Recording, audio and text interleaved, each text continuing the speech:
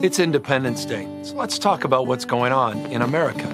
Freedom, it's under attack in your state. Your Republican leaders, they're banning books, making it harder to vote, restricting speech in classrooms, even criminalizing women and doctors. I urge all of you living in Florida to join the fight, or join us in California, where we still believe in freedom. Freedom of speech, freedom to choose, freedom from hate, and the freedom to love.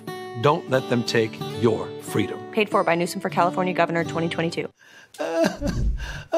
Freedom of speech, yeah. California Governor Gavin Newsom is running campaign ads in Florida attacking Ron DeSantis and begging residents to move to his state, the People's Republic of California, from the freedom state of Florida. One of the freedoms he's talking about, of course, unlimited abortions.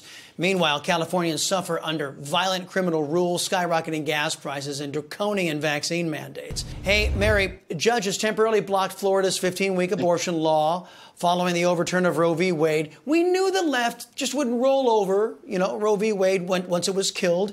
They make too much money from the abortion industry, as everybody knows. Now, this should all shake out over time because now, thanks to Roe v. Wade going away, the courts have said that states do have the power to place limits on abortion, right? Oh, absolutely. But see, this is one of the things I admire about the left is they don't give up. They are fighters. And I think that the right could learn some lessons from them. They weren't, as you said, we're just going to roll over. So I have to give them credit for that. Credit where credit is due. They fight for what they believe in, and they are tenacious about it. So eventually, of course, this will sort out, and it's going to go the way the Supreme Court said it should have to go. But they're not going to go down without a fight. Liz Cheney speaking at the Reagan Library on Wednesday about the future of the Republican Party. Inviting Liz Cheney to speak about the future of the Republican Party, isn't that kind of like inviting the CEO of Planned Parenthood to talk on the future of youth in America? That's a great comparison and hilarious.